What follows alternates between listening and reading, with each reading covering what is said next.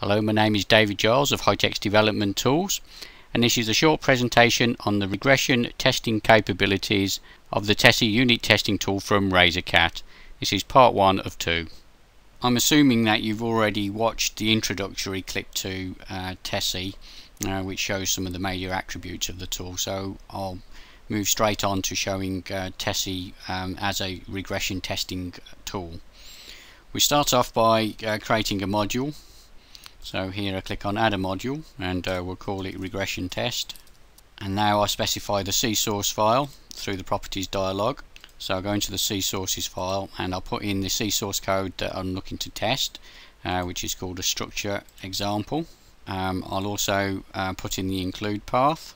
Okay, we're also going to be using the Code Composer Studio from TI as a vehicle for running the test, so we're using a TMS 570 compiler. I click on the plus icon.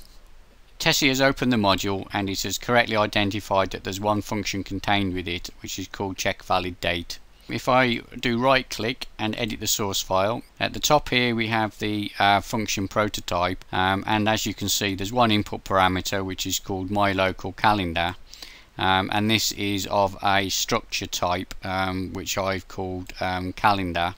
We have the function name itself, which is check valid date, and we have a return parameter which is actually an enum. So calendar type and this evalid date type is contained within structure example.h. So inside this header file you can see that we have an enum which is of the type day of the week type, which has Monday, Tuesday, Wednesday, Thursday, Friday, Saturday, Sunday, and an end of enum list. We also have the list of the months, so we have an enumeration table for the months. So far we have the day of the week, we have the month. The return parameter is of the type evalid date type, and this only has two values, where the date is valid, which has a value of 1, and we have date is invalid, which has a value of 0. And as you can see, I've built up a structure which is comprised of an enum type, which is the day of the week. So this structure will basically contain Monday, Tuesday, Wednesday, Thursday, Friday, Saturday or Sunday, followed by another element within the structure, or day in month. And this takes on the value of 1 through to 31. We also have another enum which forms part of the structure, and this type of the month, and then the final item within that structure is the year. So what we'll do is we'll run some tests on the C code which I've written. As you can see from the C source code here, we have the one input parameter which is of a calendar type, which is a structure, and that is passed into the function, and then the software which you see here checks the code to see whether we have a valid date or not. So we'll check, for example, that the day of the week is Monday, Tuesday, Wednesday, Thursday, Friday, Saturday or Sunday. We'll check that the month is January, February, March, April, May, June, July, August, September, October, November, December. It will also check that the date in the month is in the range of 1 to 31 for months which have 31 days of the week, for 30 days for all the other months except February, which it checks for 28 days, except in a leap year when obviously it's 29 days. So when we come back into TESSY, having had a quick look at the source code, we can see that TESSY has correctly identified that there's one function contained within that C source module which is called check valid date. And when we click on the interface icon, we can see what TESSY actually makes of this this function. So TESSY has correctly identified that there's one input parameter to that function, and it's of a structure of calendar type. And if I click on the plus icon here, it will show what those constituent member elements are. So it consists of an enum, which is the day of the week. There's another enum which is the month, and then we have an unsigned char which is the day in the month, which obviously is the 1 to 31. And we also have an unsigned short for the year as well. And TESSY has also correctly identified that there's one return parameter, which is an enum of the valid date type. And if we actually want to look at what those enums are, TESSY has also correctly listed them for us here. So if I click on date type, for example, we will only have two items in there, which is date is valid and date is invalid. Similarly, if I click on day of the week, we can see that these are the numbers which TESSY has allocated for Monday through to Sunday. So that's what TESSY has identified automatically from the C source code which it's examined. So if I close this down now and create a test case for myself and click on insert, and as you'll notice that we have a white box to indicate there's no test data in there at the moment. Double click on that icon and the test data editor will now open, and this will allow me to input test data into this particular function. So I open up the structure, day of week type. Okay, so from this pop down list, TESSY allows me to select the enum which I want. So I'll go for Monday, and then we'll have a day in the month. So we'll pick a sensible date to start with, which is the 1st, and then we'll pick a sensible month also, which is January, and we'll pick a value for the year, which is 2000. So I would assume then that the software will check that and assume that the date is valid, the month and the year. So I'll close that one down, and I've now created my first test case.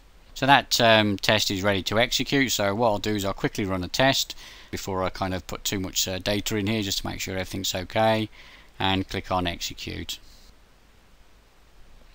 Okay, so the test execution is now completed, and TESSY has generated an XML file with the results in, and as you can see the icon has changed from yellow to green to indicate that we have a passed test case. We can create a few more test cases for ourselves, so I'll generate another one here. I'll do right click, add test case. So this time I will have the day of the week as a Friday, and this time I'll choose an invalid value for the day in the month. In this case it's a 0, and I'll also now choose a year, so 2010. I'll only generate 3 test cases because the purpose of the demo today just to show you the regression capabilities of TESSY. So I'll highlight all 3 of these test cases. I'll click on the Razorcat symbol, click on execute. And as you can see, we now have 3 passed test cases, and what I'd like to show you now is what happens if we change that C source code. If you remember, we had one C source file and we had one header file. So if I come back to the header, I'll now change some of the enums. So we had Monday through to Sunday. If I want to change the language to German, for example, each of these enum entries actually changes, then I can very simply do this by changing the code. So here I have a couple comments to commentate that particular enumber. So what I've done is I've uncommented the German enum, and I've commented out the English enum, thereby replace the day of the week with German text. So I come up to here and I do file, save, and then when I come back into TESSY now, I'll need to re-examine the module. So and TESSY will now re-examine the C source code. The C source code itself has not changed, but the header file has. So TESSY will identify that some items have changed, and this is one of the key requirements of an automated test tool, is that it's able to cope with changes in the source code. And now TESSY's popped up a dialog box which it says the module interface has changed. Do you want to reuse the old database or create a new one? So what we want to do is reuse those 3 test cases which we've already generated. So I'll click on reuse, and a new dialog box will now be opened. And as you can see here, we have a panel on the left hand side which is related to the new test objects, and as you can see we have a tick against it, which means that there are no differences between the new test object and the old test object. We have 3 tabs: test object, enums and interface. So if I click on the enums, you can see that we have 2 which remain unchanged, which is of the date type, and you can see that we have a cross against this one which is for the day of the week, which would indicate that there's something subtly different between the new and the old. So when I click on the plus icon, all of these are highlighted for me, and when I click on the one on the right hand side, the old ones, you can see that we have now, because we've actually changed these enums, TESSY intuitively does not know which of these enums correlates to the old enums. So we have to tell TESSY which ones correlate. As you can see, for the ones which are unchanged, date is valid and date is invalid. On the right hand side we see that they're actually greyed out. So that means that TESSY has correctly identified that there's no real changes here, and the only ones which are highlighted are the ones which TESSY cannot automatically distinguish between. So what I can do is I can grab and hold Montag and drag it down onto Monday, and now TESSY has made the link between Montag and Monday. This means that for every reference of Monday in the testing strategy, it will replace this with Montag. So I drag all of these over: Monday, Tuesday, Wednesday, Thursday, Friday, Saturday and Sunday. The other tab which we have is the interface. So I click on the interface tab, and as you can see, there's no differences between the old and the new. So I'm happy to click on the Razorcat symbol, which is here, commit assignments, and basically TESSY will now translate all the test cases which we have using the new enum values. I click on the plus icon.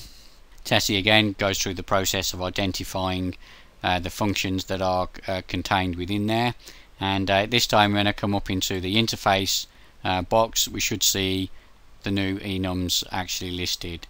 So for day of the week, if I click on the plus, we should see that we have the Monday through to Sunday in German. Okay, so I close that down, and then when we look at the test cases, number one, historically we had a name of Monday in our first test case. So when I click on this plus structure symbol, you can see that Monday has now been replaced automatically by TESSY by Montag. So TESSY has been able to correctly identify the change.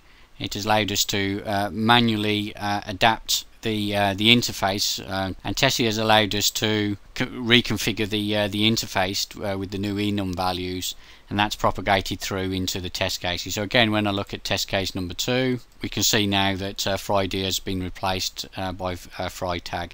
So we can change the order of the enums, we can change the name of the enums, and we can see that TESSY is able to deal with that quite comfortably. So I click on the close tab, and then I highlight all 3 tests, and then click on the Razorcat symbol, generate the driver and run the tests, and now we'll have a look to see what happens.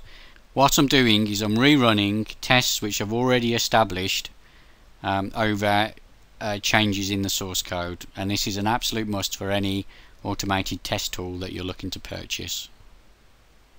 And as you can see, the 3 test cases have all turned green to indicate that the test results have not changed since I've changed the enum. So that's the first example which I wanted to show you. Now that previous example of regression testing was a relatively simple one to do, because we'd only changed one enum. So what we'll do is we'll kind of do a slightly more involved example of regression testing. I've got another C source file which is very, very similar to the one which you've just seen. What I've done is I've added hours, minutes and seconds to the structure. So you can see in the header file we have another structure which has been effectively added. This is the type defined for the structure, which comprises of 3 elements, which is hours, minutes and seconds. And then I've added this structure. Previously we had the day of the week, we had the day in the month, we had the year, and also so the month and also the year. And what I've done this time is I've added in another component to that structure, which is called my time, and my time is based on this structure which I've just showed you here. The C source code is pretty much identical. So again, we have one input parameter of the type calendar type, and we have one return value. But obviously my local calendar now is a changed structure. The only difference between this new code and the old code is this small section which I've put in here, which basically checks to see if the seconds is greater than 59, the minutes is greater than 59, and the hours is greater than 23.